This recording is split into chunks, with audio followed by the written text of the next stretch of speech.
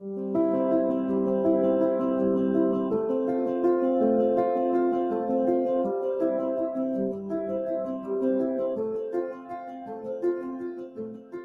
evening and welcome to the 2020 Mental Health Association of Michigan's virtual tribute celebration pre-show. Wow, that was a lot. Thanks for tuning in early. My name is RJ Cash and I will be your host this evening. We're so excited about this event and we're thrilled that you're taking time out of your busy lives to join us. We promise that you'll be entertained too, just not by anything I do.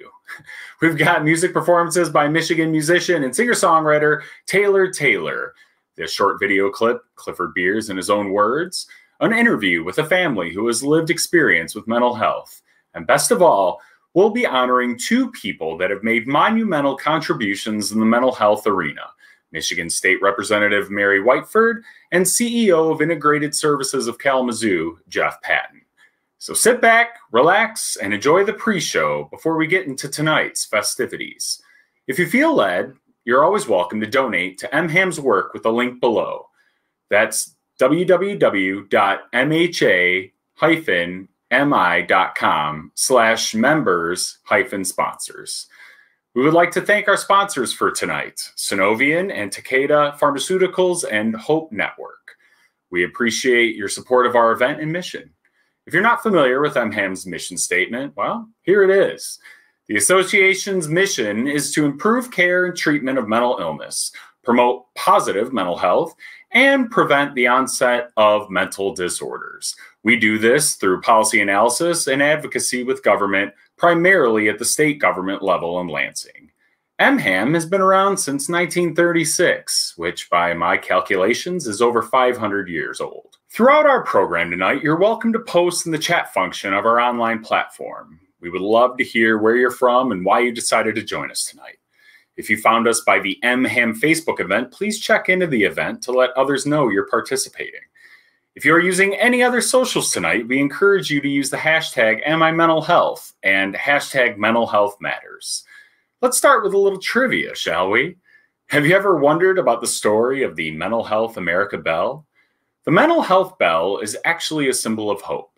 During the early days of mental health treatment, asylums often restrained people who had mental illnesses with iron chains and shackles around their ankles and wrists. With better understanding and treatments, this cruel practice eventually stopped. In the early 1950s, Mental Health America issued a call to asylums across the country for their discarded chains and shackles.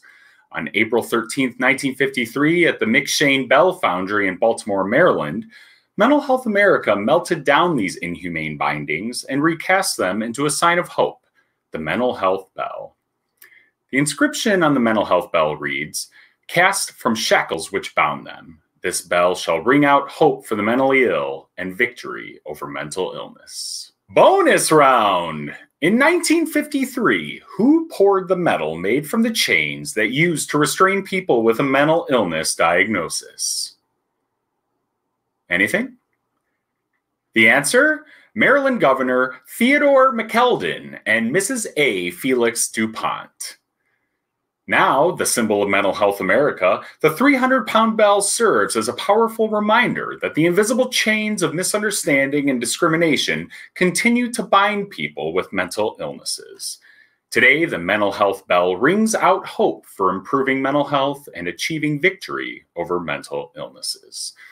Over the years, national mental health leaders and other prominent individuals have rung the bell to mark the continued progress in the fight for victory over mental illnesses.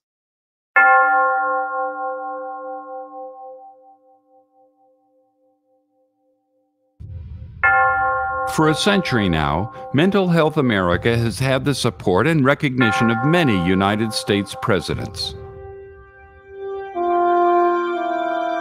The organization began with one man's dream: to stop the inhumane treatment of people with mental health conditions and to change the way our nation views those with mental illness. Dear Governor Roberts, my name is Clifford W. Beers.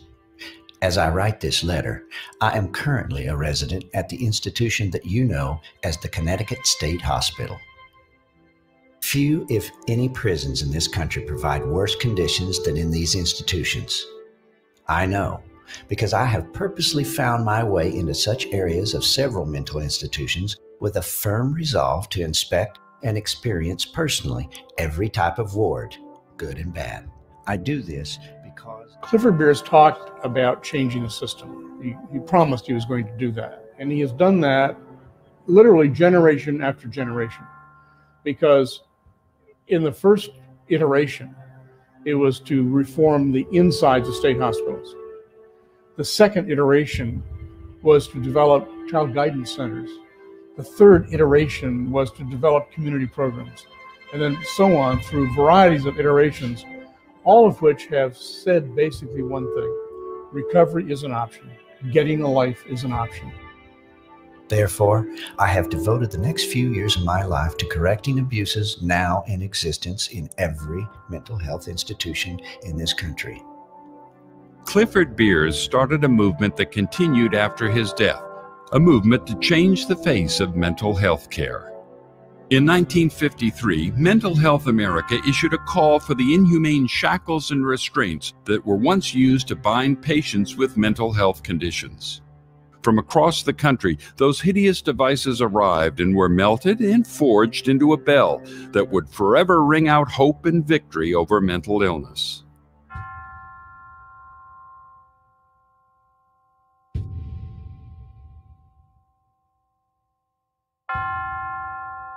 How's that for a mental health history lesson?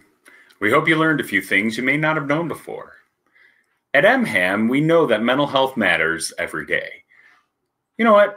My voice is annoying. Even I'm getting tired of it. Let's switch up the vibe with some musical entertainment with Michigan-based musician and singer-songwriter Taylor Taylor. Taylor is 23 years old from Lansing, Michigan, and moved to Los Angeles, California to continue to grow her musical talents and career. She is a huge mental health advocate and voice for young adults. Her family has firsthand experience with mental health conditions and knows how it can affect families. She has joined us tonight to support Mham's event. She'll be singing a cover, Put Your Records On, by Corinne Bailey Rae. Fun fact, Taylor won her very first talent show performing this song when she was 14 years old and used the contest winnings to buy her first nylon string guitar, which she still uses to this day. Take it away, Taylor. Good evening, everyone. My name is Taylor Taylor. I'm a singer and songwriter from Lansing, Michigan, and moved to LA a little over 2 years ago. Thank you so much for having me at your tribute celebration. I'd like to take a moment to thank some of our sponsors: Hope Network, Takeda Pharmaceuticals, and Synovian Pharmaceuticals. 3 little birds sat on my window, and they told me I don't need to worry. Well, summer came like cinnamon, so sweet. Little girls double dutch on the concrete. Maybe sometimes we've got it wrong, but it's alright. The more things seem to change, the more they stay the same. Oh, don't you hesitate, girl, put your records on. Tell me your favorite song. You go ahead, let your hair down. Sapphire and faded jeans, I hope you get your dreams. Just go ahead, let your hair down. You're gonna find yourself somewhere, somehow.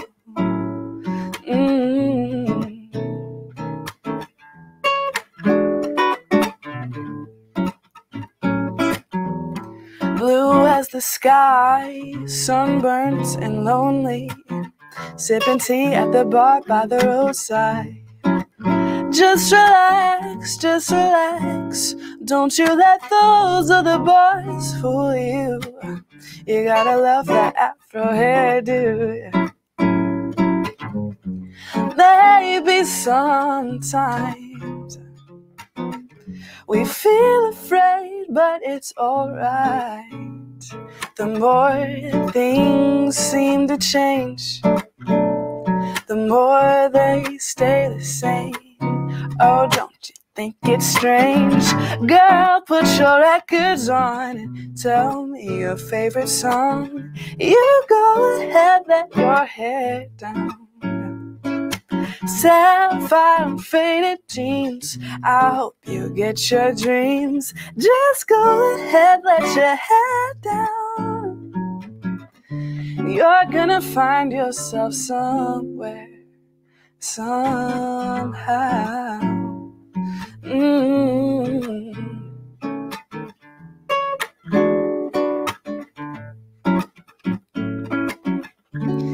You're gonna find yourself somewhere, somehow.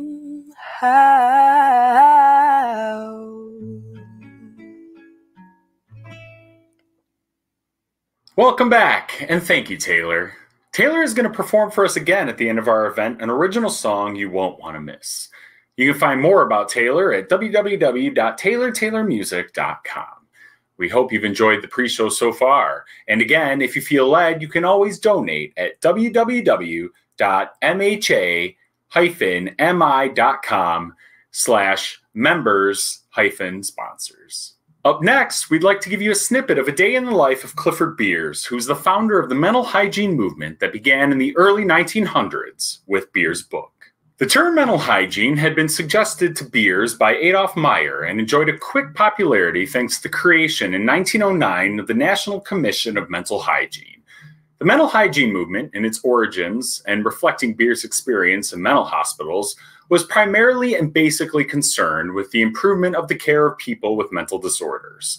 In Beers' own words, when the National Committee was organized in 1909, its chief concern was to humanize the care of the insane, to eradicate the abuses, brutalities, and neglect from which the mentally sick have traditionally suffered. So what does the mental hygiene movement have to do with mental health treatment today? Well, a few things. For one, the movement was focused on improving care and treatment of individuals with mental health conditions. Two, the efforts to improve mental hygiene created a community movement. Beers' book brought to the attention of the nation the deplorable conditions that persons with mental illnesses experienced in state psychiatric hospitals, asylums, or sanatoriums. For those of you who are familiar with the community mental health system in Michigan, do you know why we have a community mental health system? Answer: the movement toward treatment of severe psychiatric conditions in the community began when President John F. Kennedy signed the Community Mental Health and Mental Retardation Centers Act into law on October 31st, 1963. Here's an excerpt of what President Kennedy said about the new approach. I am proposing a new approach to mental illness and mental retardation. This approach is designed in large measure to use federal resources to stimulate state, local, and private action. When carried out, reliance on the cold mercy of custodial isolation will be supplanted by the open warmth of community concern and capability. Emphasis on prevention, treatment, and rehabilitation will be substituted for a desultory interest in confining patients in an institution to wither away. This law led to the establishment of comprehensive community mental health centers throughout the country. It helped people with mental illnesses who were warehoused in hospitals and institutions move back into their communities. With the invention of the first antipsychotic known as Thorazine by the French in 1952, it became possible to consider moving individuals who had been languishing in institutions back to their communities. The concept of community treatment, as opposed to placing individuals with mental health conditions in large psychiatric institutions, was developed partly as a consequence of the mental hygiene movement. Unfortunately, despite efforts to provide treatment to individuals with mental illness, conditions at state psychiatric hospitals did not improve for decades. Given that there were no medications to treat severe forms of mental illness until the 1950s, the ability to provide effective treatment was limited. Did you know that certain methods of providing psychiatric treatment were harmful to patients? Psychosurgery is perhaps the oldest known form of treatment for disorders of the brain. Ancient peoples used trephination of the human skull, which meant creating a hole in the head to let out the spirits causing the distress. In the 20th century, the most well-known treatment was the prefrontal lobotomy, which became a preferred method of treatment by Dr. Walter Freeman. However, what many people do not know is that the lobotomy, which had been known as a leucotomy, was developed by a Portuguese neurologist, Egas Moniz, in the 1930s. Moniz won the Nobel Prize for the treatment in 1949. The good news is that mental health treatment has evolved over the past 110 years since Beers wrote his book. We'd like to give another shout out to our sponsors tonight, Sunovion Pharmaceuticals, Takeda Pharmaceuticals, and Hope Network. Thanks for joining us for our pre-show. Our main event will start momentarily. See you soon.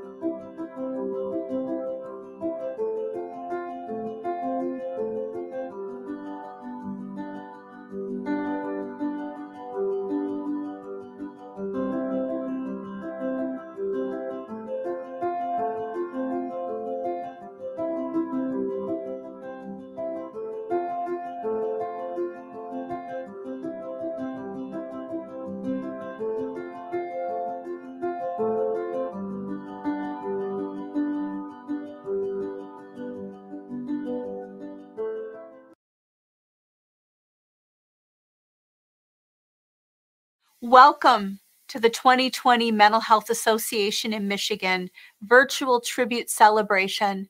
I am Marianne Huff, President and CEO of the Mental Health Association in Michigan, better known as Mham.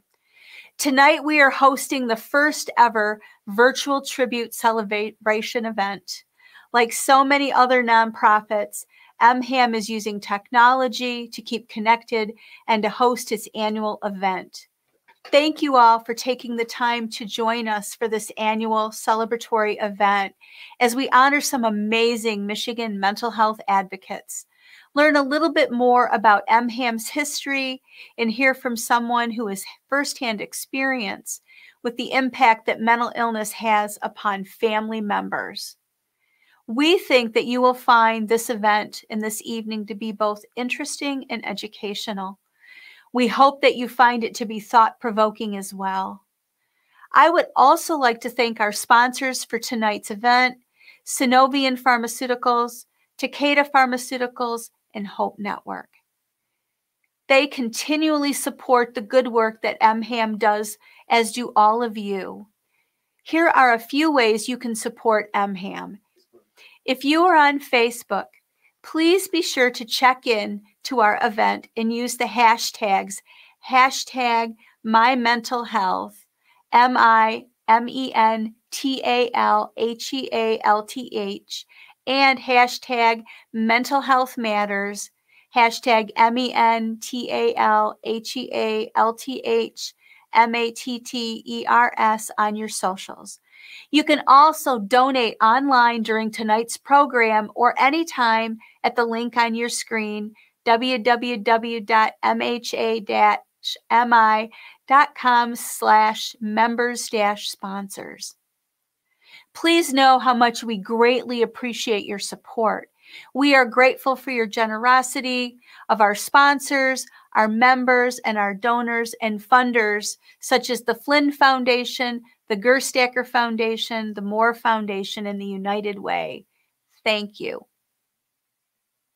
2020 may go down in history as being one of the most difficult years that our country, state, and our world has ever experienced, particularly in modern history. COVID-19 has revealed the cracks in our healthcare systems. The disparities in healthcare are not unique to the pandemic and have actually existed for a long time. This time, however, the data and the statistics are coming to light because of the numbers of persons who are Black, Indigenous, or people of color who have died from or contracted COVID-19, and this cannot be ignored. The long-term mental health consequences of COVID-19 are unknown. The work for Mham and other advocates has just begun as we reimagine a behavioral health care system in Michigan that is fair, equitable, and that provides effective mental health services to all citizens in our state. This is the work of the Mental Health Association in Michigan. If you joined us for our pre-show, you learned a little bit about Clifford Beers and the origination of the mental hygiene movement in the United States at the turn of the 20th century. Beers was born in New Haven, Connecticut in 1876.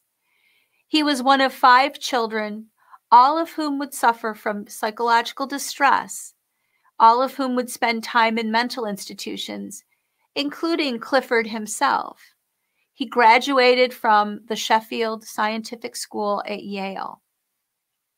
He also started the Clifford Beers Clinic in New Haven, Connecticut in 1913, the first outpatient mental health clinic in the United States.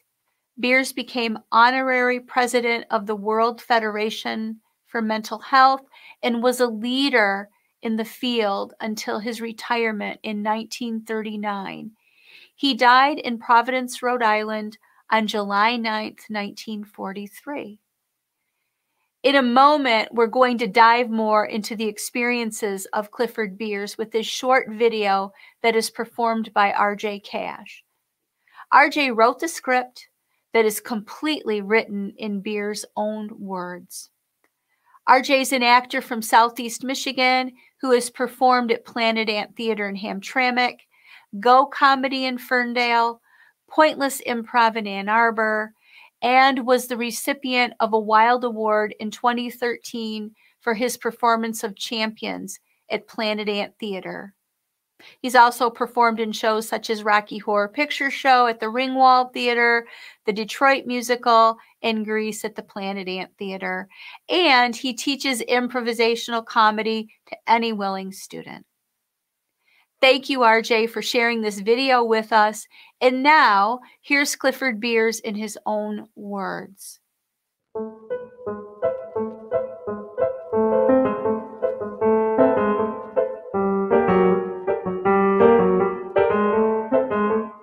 The conditions that existed in psychiatric hospitals at the turn of the 20th century can only be described as barbaric. Lacking effective treatment for mental disorders, an individual in an asylum might be subjected to any number of treatments, including bloodletting and purgatives. Children were put in straitjackets and tied to radiators. Adults were left naked and chained to the walls. The conditions inside most of the state-operated asylums or private sanatoriums were deplorable. Given that there were no civil commitment laws in most of the states, an individual could be locked up in an institution for an undetermined length of time. Funding for these institutions was left to the states, who often did not have the ability to provide treatment, let alone custodial care.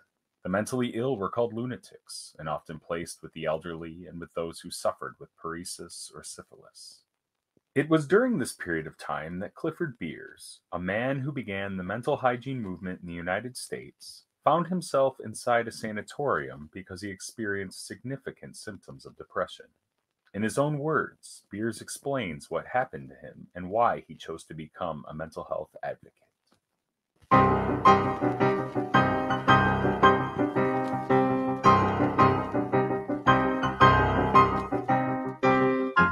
The event was the illness of an older brother, who late in June 1894 was stricken with what was thought to be epilepsy. On July 4th, 1900, he died after a 6 years illness. The doctors finally decided that a tumor at the base of the brain had caused his malady and his death. Now, if a brother who had enjoyed perfect health all his life could be stricken with epilepsy, what was to prevent my being similarly afflicted? This was the thought that soon got possession of my mind. Doomed to what I then thought was a living death, I thought of epilepsy. I dreamed epilepsy, until thousands of times during the 6 years that this disquieting idea persisted, my overwrought imagination seemed to drag me to the very verge of an attack.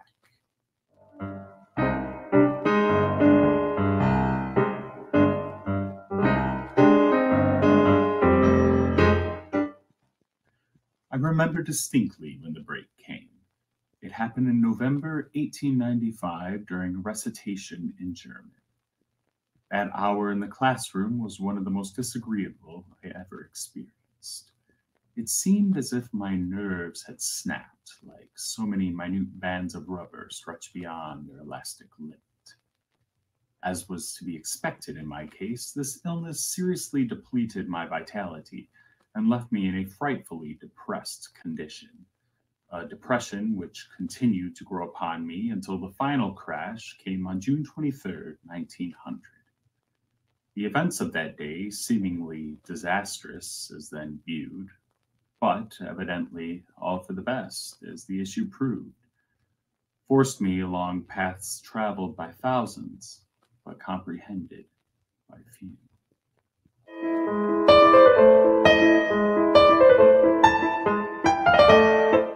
She had probably descended one of 3 flights of stairs when, with the mad desire to dash my brains out on the pavement below, I rushed to that window, which was directly over the flag walk.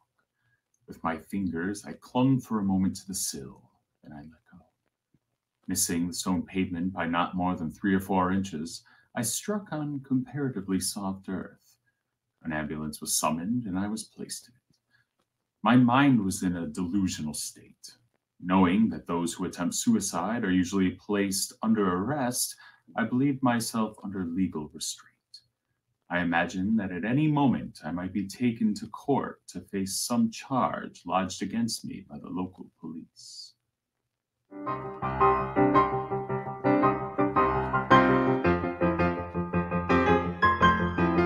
Naturally, I was suspicious of all about me and became more so each day, but not until about a month later did I refuse to recognize my relatives.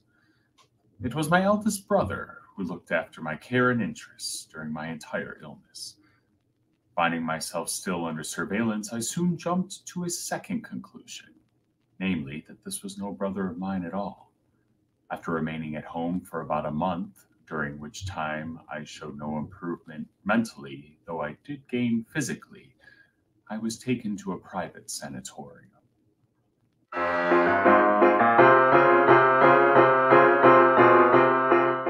I would occasionally engage in conversation.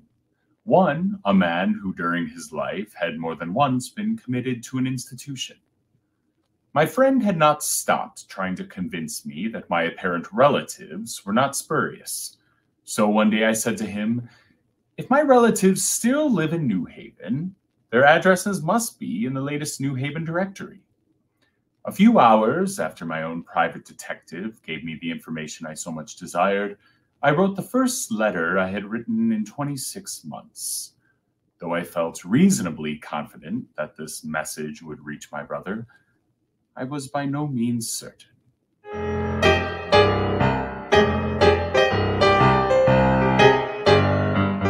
The person approaching me was indeed the counterpart of my brother as I remember him. The very instant I caught sight of my letter in the hands of my brother, all was changed. The thousands of false impressions recorded during the 798 days of my depression seemed at once to correct themselves.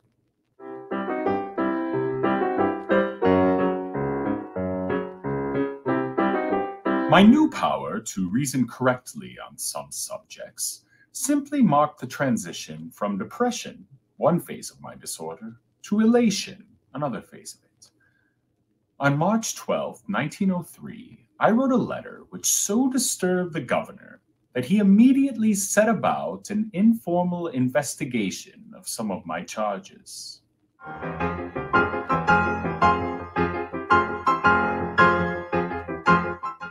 First, I assailed the management of the private institution where I had been straitjacketed.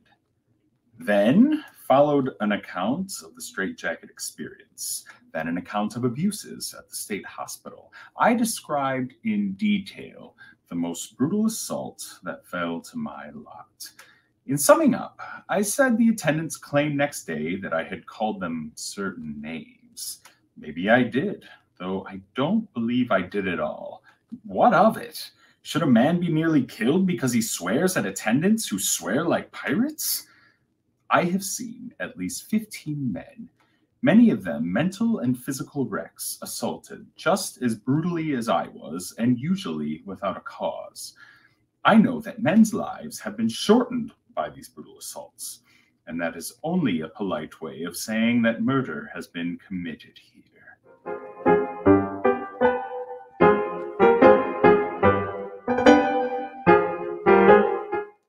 On leaving the hospital and resuming my travels, I felt sure that any one of several magazines or newspapers would willingly have had me conduct my campaign under its nervously commercial auspices.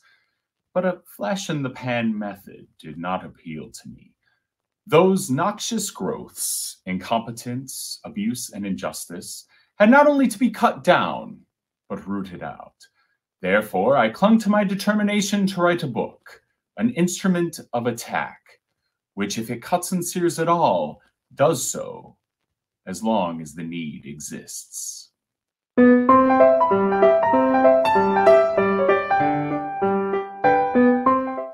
In my autobiography, A Mind That Found Itself, I make a plea for mental sufferers.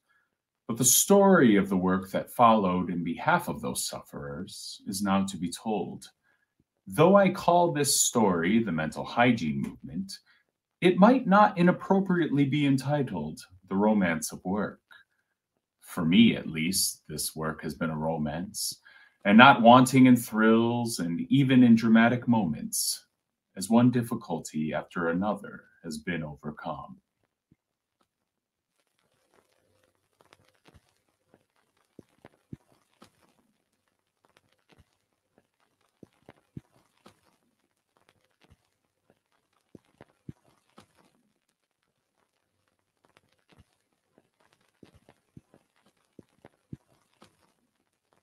Thank you, RJ, for that informative and inspirational segment about Clifford Beers. What I appreciate about your video is the emphasis that Beers placed on advocating for better mental health care and custodial treatment for individuals with mental health conditions. The Mental Health Association in Michigan would not be in existence apart from Clifford Beers. When Mham was established in 1936, we were originally known as the Michigan Society for Mental Hygiene. One of our main objectives at Mham is to advocate for public policy initiatives at the state level that will increase access to quality mental health supports and services for adults and children who need them. Part of our mission includes the eradication of stigma. Even though it is 2020, there remains a fair amount of stigma about what we term to be mental illness. Stigma persists even though we know a lot more about how the brain works than ever before.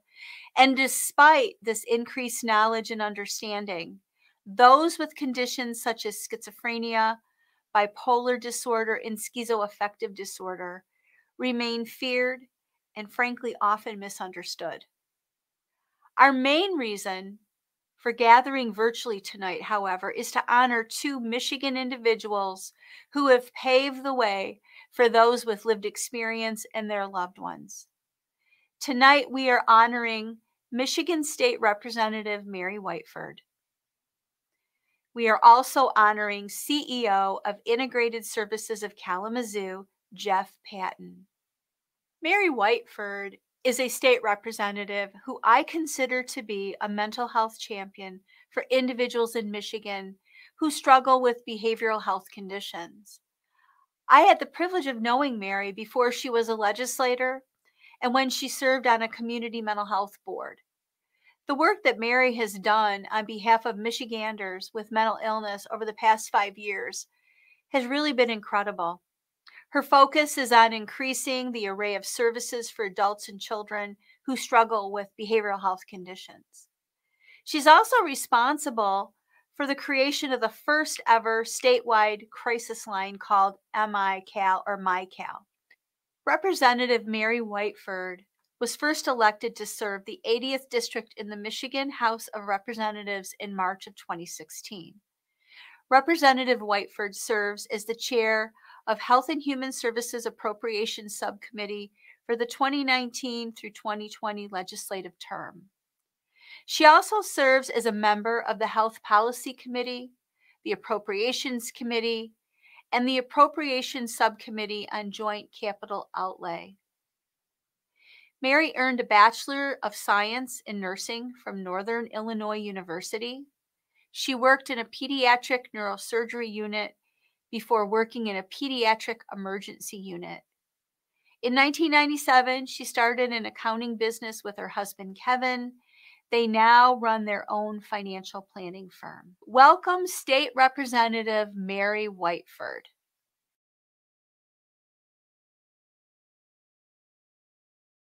Hello, everybody. I'm State Representative Mary Whiteford, and it is an honor to be invited to be a part of the Mental Health Association of Michigan's event today. So I'm a nurse, I'm a daughter, I'm a mom.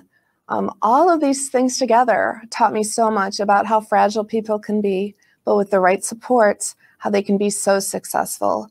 I'm the daughter of a mom. My mom, when she was a little girl, she was abused, and so she ended up having some real big mental health challenges when I was a child. And as a child, I didn't know better, but as I got older, I started to understand. And then I've got children who have had different challenges, from some substance abuse to depression, anxiety, and I got to feel the angst and fear and passion of being a mom and being the only person to be there for those people, for my family, for my mom. And that's where I learned how to be an advocate. In my nursing role, I saw children who had mental illness and challenges, and seeing the angst and the fear and the frustration. And the point is that there is so little access to care. So when you reach out for help, you don't know better. You don't know if somebody's going to be there for you or not. So that's why I've been taking on this as a huge passion. I'm so proud and honored to leave a legacy for Michigan, something I worked on from my experience in over 3 years here in Lansing, and that's the Michigan Crisis and Access Line. It's starting to be rolled out in the beginning of 2021. And what this means is anybody who needs help, from very mild symptoms that a family sees where they want to find help for their loved one, to somebody who's in a terrible crisis, to our psychiatric beds and where to go if somebody does need that, to crisis units, which I have a bill up in the Senate right now to establish freestanding crisis stabilization units. I also have a bill that was actually up today, and that's to help children who don't need the intense environment of a psychiatric hospital to more of a transitional setting.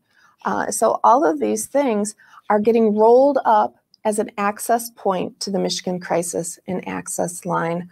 We can call, there will be somebody there to answer. Police officers can call, ER nurses can call, moms and sisters and dads and family members can call. So I'm working hard to make sure that that continues.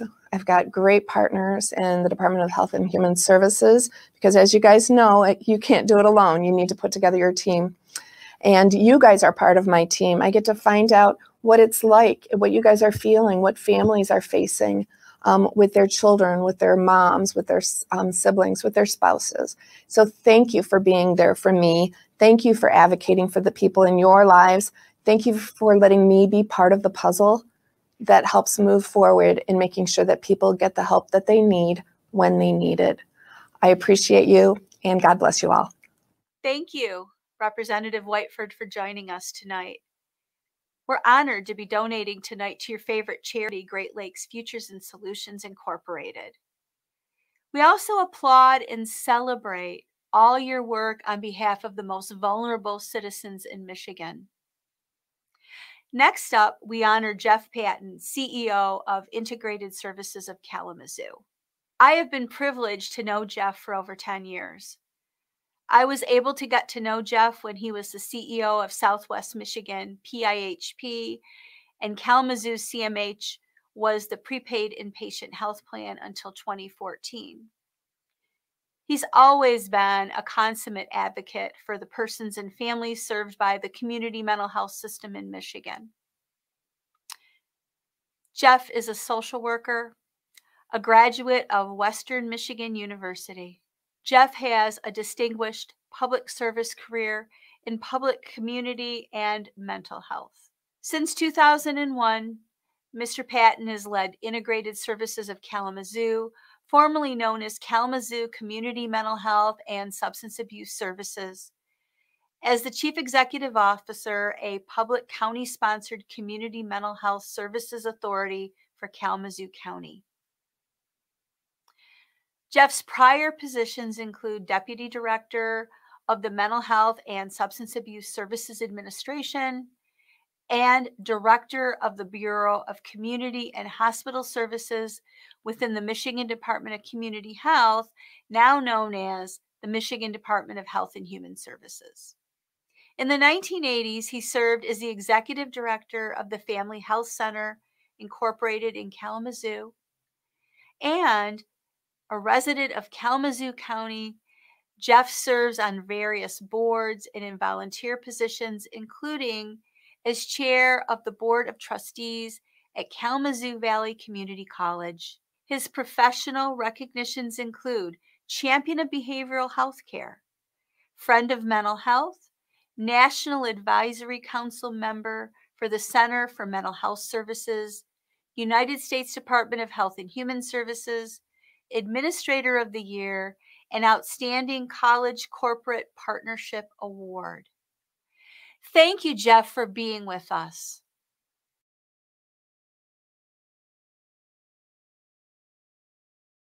Greetings, everyone. My name is Jeff Patton, and I'm the Chief Executive Officer of Integrated Services of Kalamazoo. And today I extend my sincere appreciation to the Mental Health Association in Michigan to be recognized as part of this virtual tribute celebration of 2020. Such a recognition further supports the years of work and long list of accomplishments of the Mental Health Association of Michigan. I humbly consider my recognition not necessarily for the work that I do, but for our combined mission and purpose to serve people with serious mental illnesses, people with co-occurring substance use disorders, and also people with intellectual or developmental disabilities. I want to emphasize here that recovery works. Our combined work should always recognize that people have the capability to take charge of their lives with adequate specialized mental health supports and services. I believe far too often the public mental health system attempts to improve the quality of mental health services merely by perfecting institutions rather than achieving transformational goals of recovery from a more practical approach that recognizes the realities in which people actually lead their lives. People do not and should not lead or be expected to lead their lives by the ways the mental health system is currently funded and how providers must bill for reimbursements for services. This issue must be our next challenge and priority for change in order to make meaningful progress in improving Michigan's mental health system.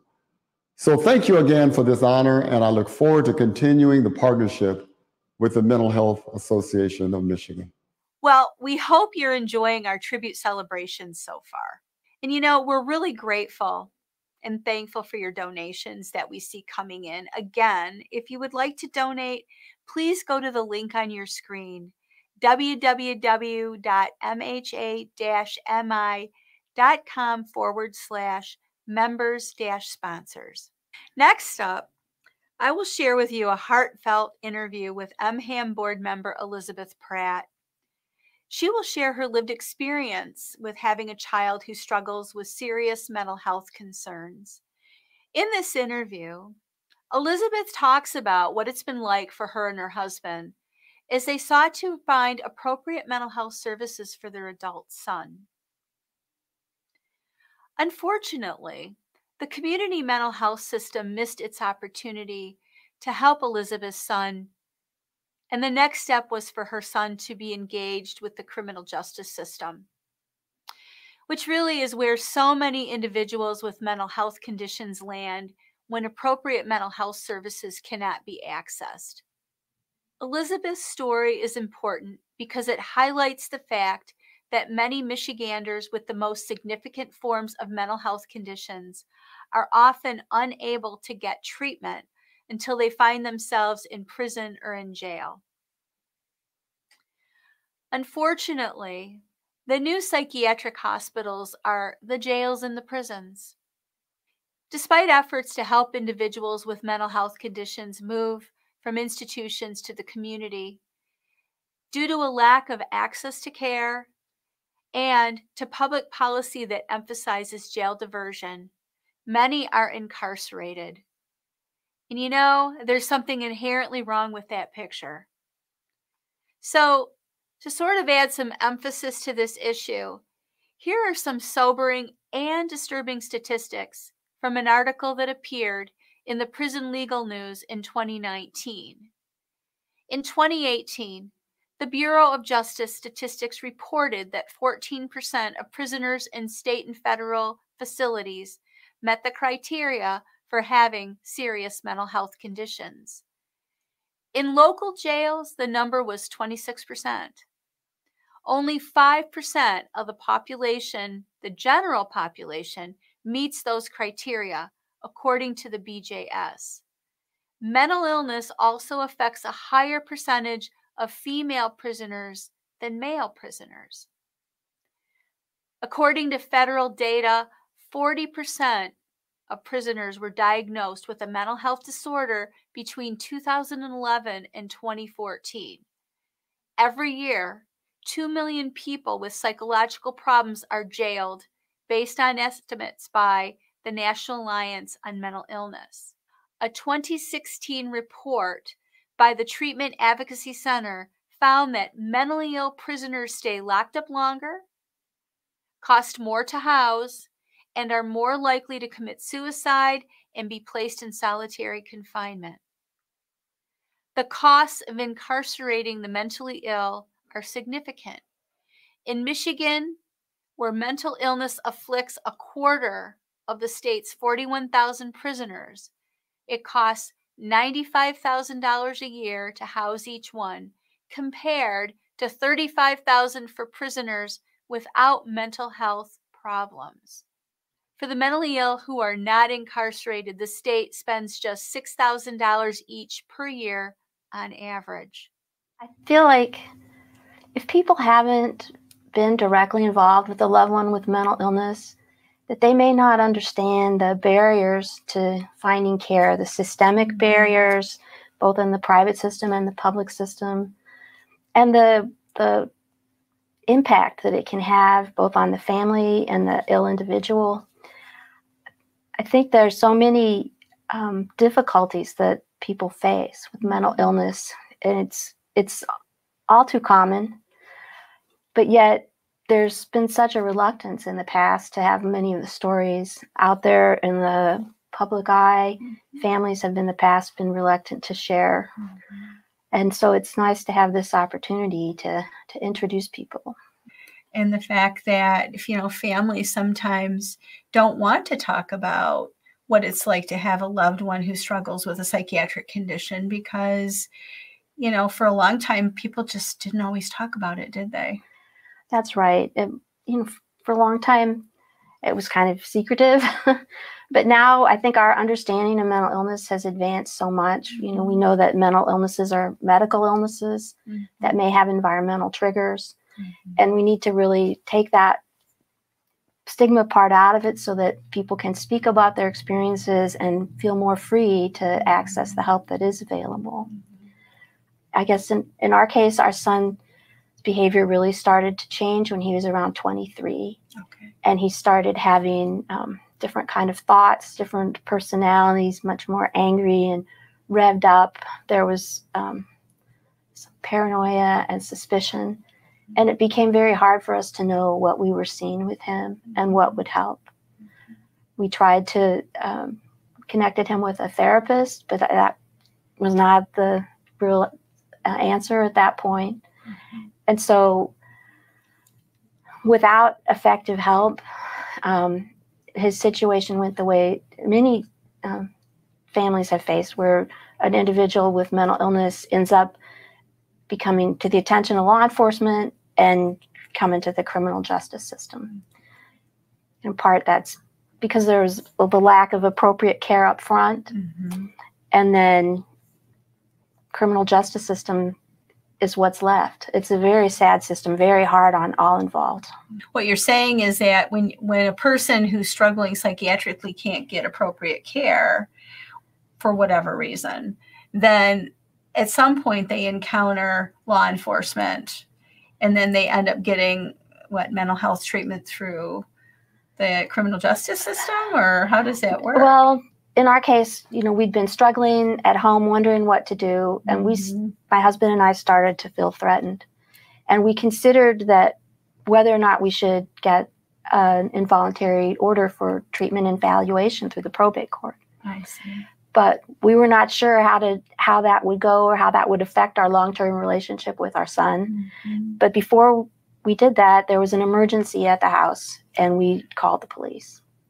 And as a result of that, he ended up convicted of an attempted assault on an officer, which resulted in a first jail term. But shortly after that, we did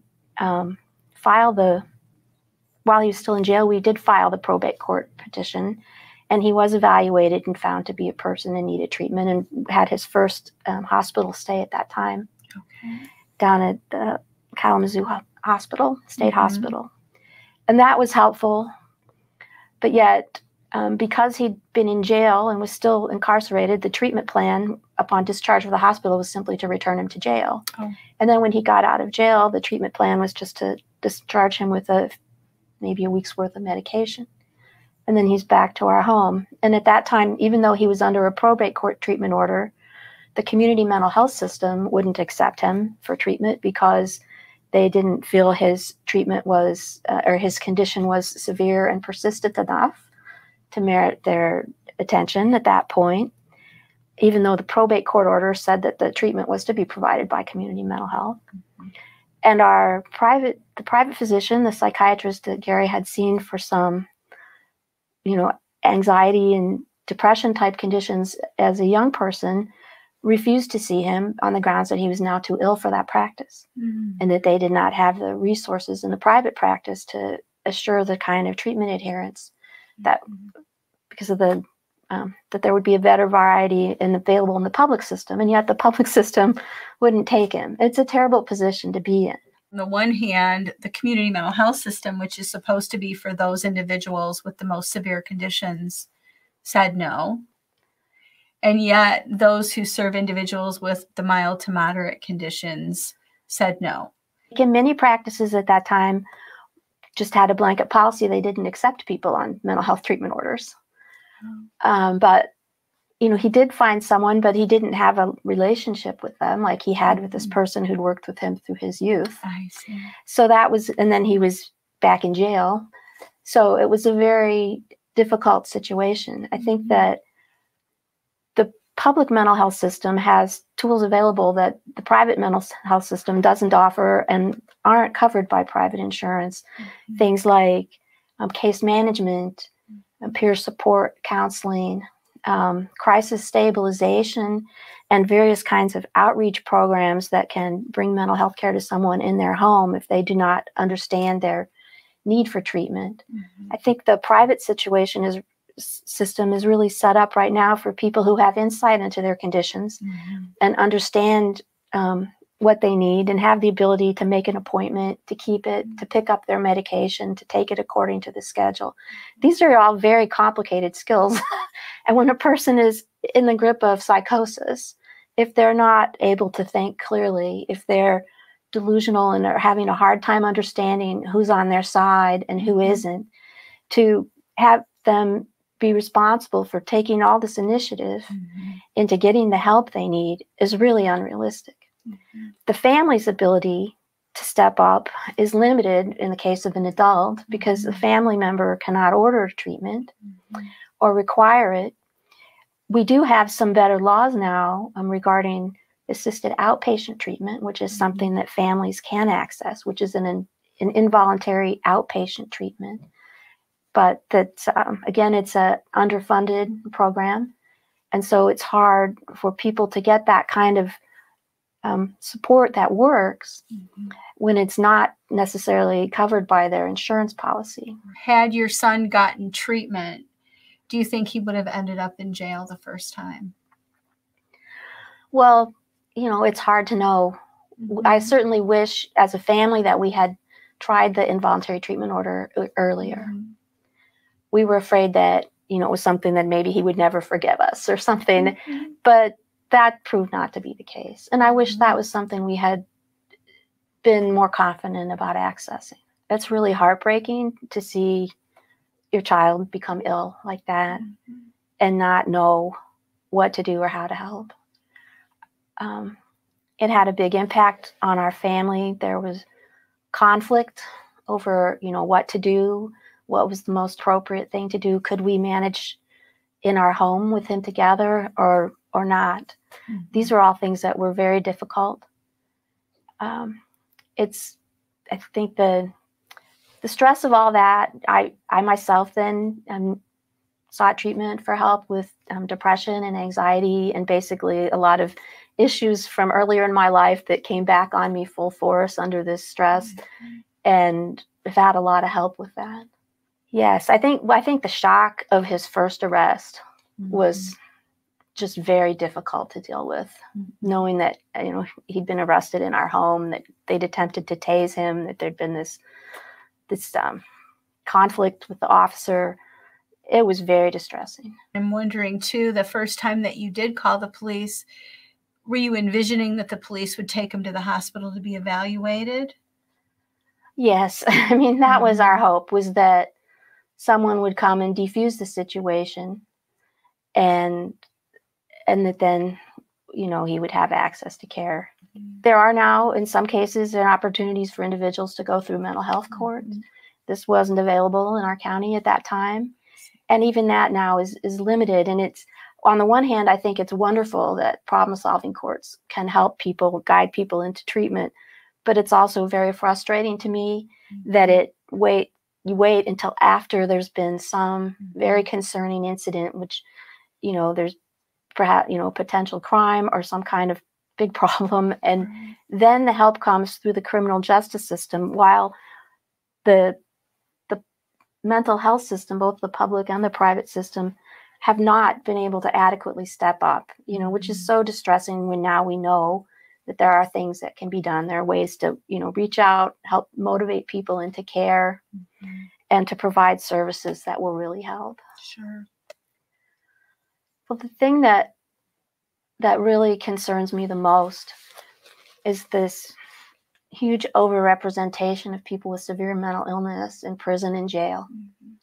I think that's just a tragedy. I mean, we know that there's a lot of problems with our criminal justice system, in terms of the mass incarceration, particularly of people from minority groups, people of color, and the mentally ill. People with mental illness are also one of the groups that is vastly overrepresented in the incarceration.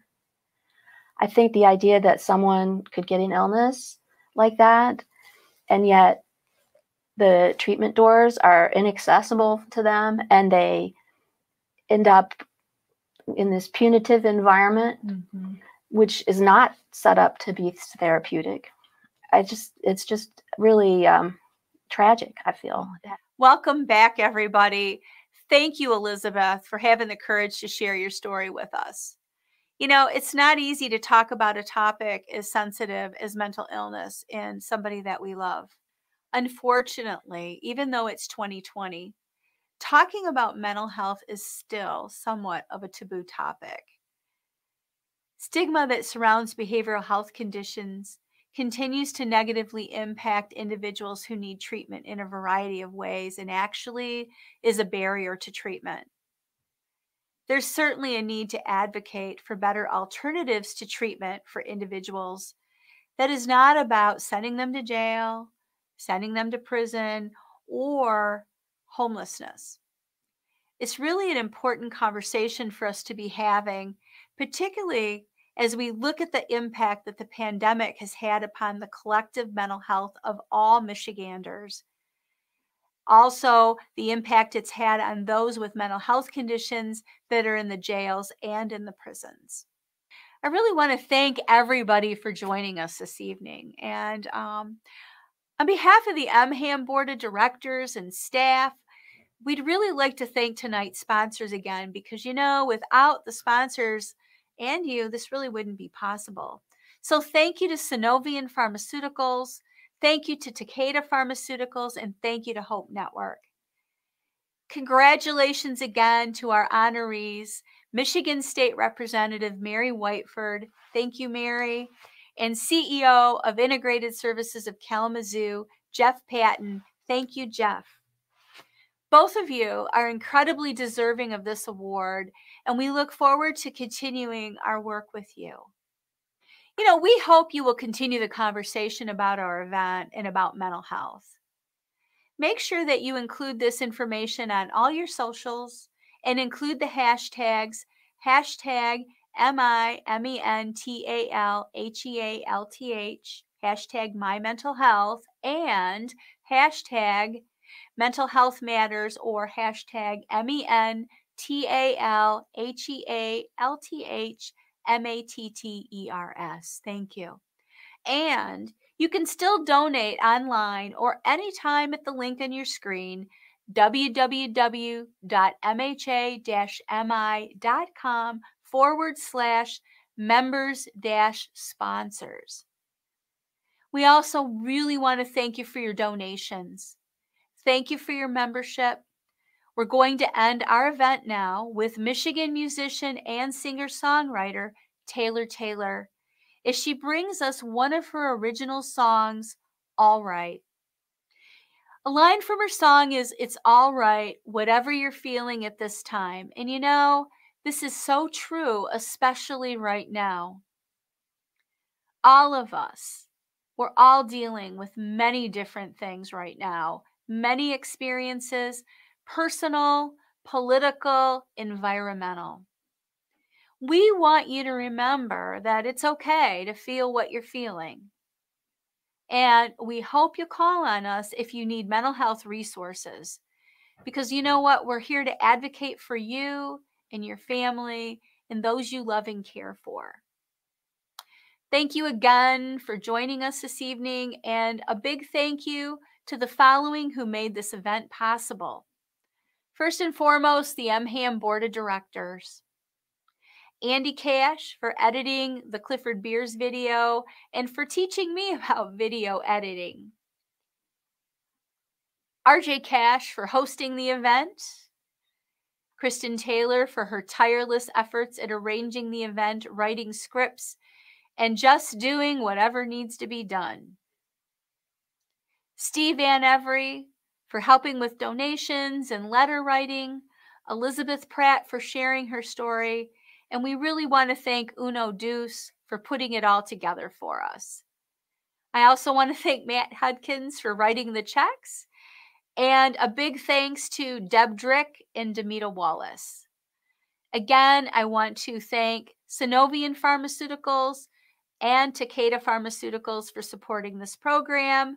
And also, I want to thank Hope Network for its support and for its work that it does with our people. And, you know, again, a final thank you to Representative Mary Whiteford and to Jeff Patton and to all of you for taking the time out of your busy day to join us this evening. We really, really appreciate it. Here's a few final thoughts for everybody.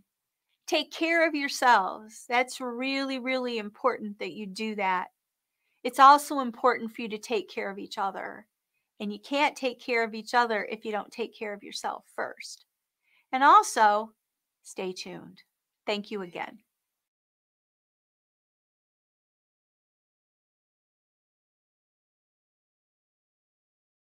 Again, thank you everyone for joining us for the 2020 Mham Tribute Celebration. We appreciate your sponsorships, your membership, your donations, and the time you give to Mham.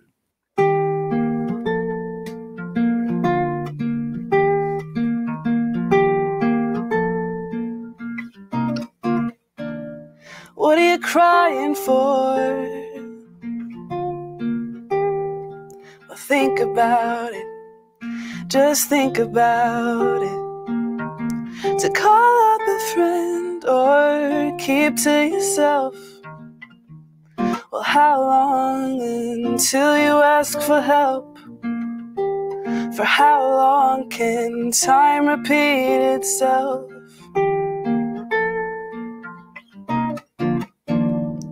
Well, it's alright, whatever you're feeling at this time.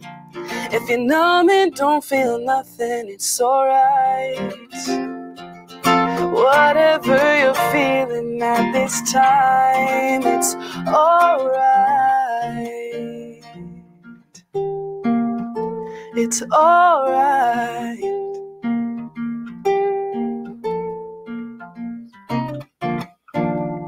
Now you think too much. You're putting yourself under attack. Well, come on, take a step back. You've been here before. You seem to have lost track. Well, you know that none of this will last. And you know that it all can change so fast. Well, it's alright, whatever you're feeling at this time. If you're numb and don't feel nothing, it's alright. Whatever you're feeling at this time, it's alright.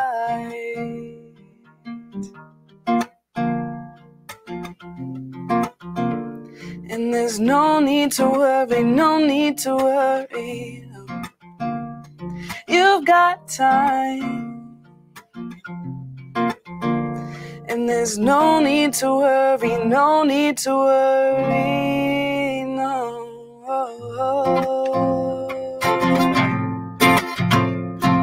It's alright. Whatever you're feeling time. If you're numb and don't feel nothing, it's alright. Whatever you're feeling at this time, it's alright.